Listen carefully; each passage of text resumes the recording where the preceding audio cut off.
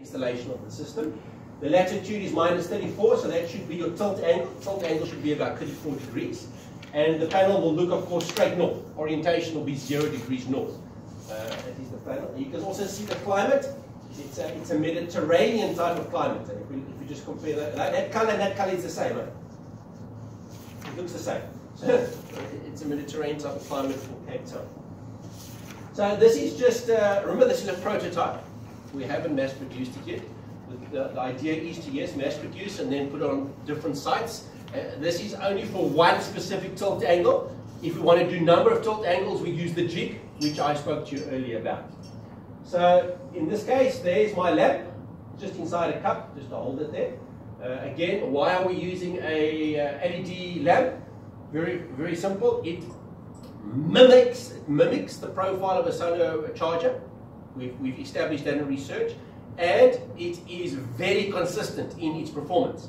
Where solar charge and a battery, the performance can change because of the internal structure of a battery. It's not always consistent. So in this case, we have a 3.3 volt regulator. That's just to run the ESP8226 and the ADC, analog to digital converter. Of course, the ADC is just there to create some extra analog inputs for us. And current sensing, we're just doing it the old-fashioned way using inline resistors. So it's just the voltage drop across a 4 ohm resistor. We can now determine the current. So we are just measuring voltages, but then we are doing some calculations in the ESP2 to get current, and then of course to do the power calculation. So that's basically what it looks up in terms of the block diagram. We're using the DHT22. I think some of you are familiar with that. It's a temperature sensor used with the Arduino microprocessor extensively. And that's the 4 watt LED lamp we are using. So the module is a 10 watt, but we are not drawing the full potential from the module. Remember that the point is just to get the logging right. Remote logging is what we are interested in, and to be able to analyze that. So eventually, if you want to get the optimum energy out of the module, then that 4 watt will have to be doubled. You can, of course, just parallel the LED lamps. That's what we've done with previous research, and then you'll be very close to your optimum power from the module. So it's an experimental research design. We're collecting quantitative data.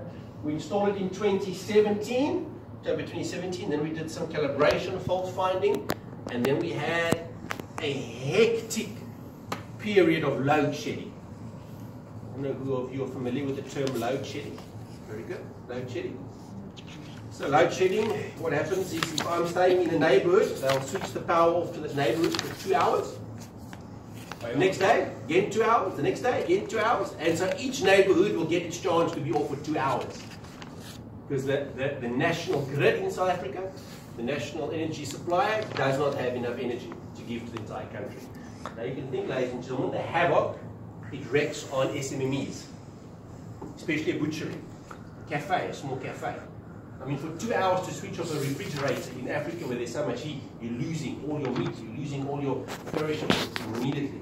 So it's really having a big dent on the economy. We were promised, or not we, the national supplier in South Africa was promised a 7 billion rand loan from China. Fortunately, it hasn't come through because the China government, or whoever from China who's promised the money, is standing back at the moment because it's not going well with the national supply in South Africa. So I don't know if we're still going to have power next year. So we have almost 5 hours for water. 5 daily for every houses. Wow. No, in certain states in India. And if rain, Pakistan is even worse. Really? Wow. 6 hours in the remote area, and in the city sometimes 3 hours. Yeah. 4 hours. the power consumption has gone so high. Yeah. No, So even in India and Pakistan? Yeah, I think one of the things, I don't know about India, but the management and the losses and the, what you call, illegal Tapping. tapping, Yes. that is the main problem. So, load shedding, ladies and gentlemen, not in South Africa. But you are fortunate not to have load shedding. I was in Dubai a few weeks ago, ladies and gentlemen. It's unbelievable. The amount of energy they use there, and there's no load shedding. And that's why it's one of the... There is no concept, even, I mean, in Europe, like in Denmark, No concept. nobody can think of having no power for 2 hours. No power for 2 hours. Yeah. Nobody Imagine that. So just coming back to the presentation, so that created havoc with the Wi-Fi hotspot. Remember that we were connecting through a Wi-Fi hotspot? Wi-Fi hotspots are being installed more and more in South Africa, and they're becoming free. At one stage you had to pay, but now more and more of them are becoming freely available to the public, and so we just tap into one of those hotspots. But of course, if there's load shedding,